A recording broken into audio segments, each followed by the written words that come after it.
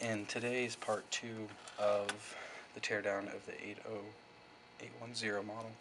You want to connect, because you're now going to be opening to circuits, you want to connect an ESD bracelet, which just make sure, it's just a safety precaution, and make sure no static electricity interferes with your work.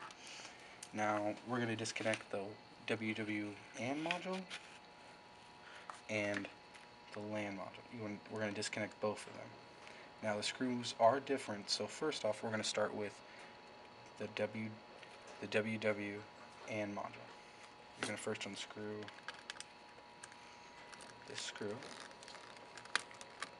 It does come out.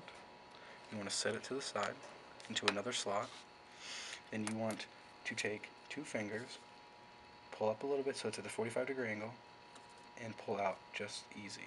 You want to set it with that screw so you don't get confused. Now you want to take your sponger and you want to disconnect both 1 and 2 antennas from module. It's very simple, just a simple pulling up. Now this tape is not bad, just want to move it over to the side a little bit. Then you want to put back that down and unscrew the screw which is on the same side as the 1.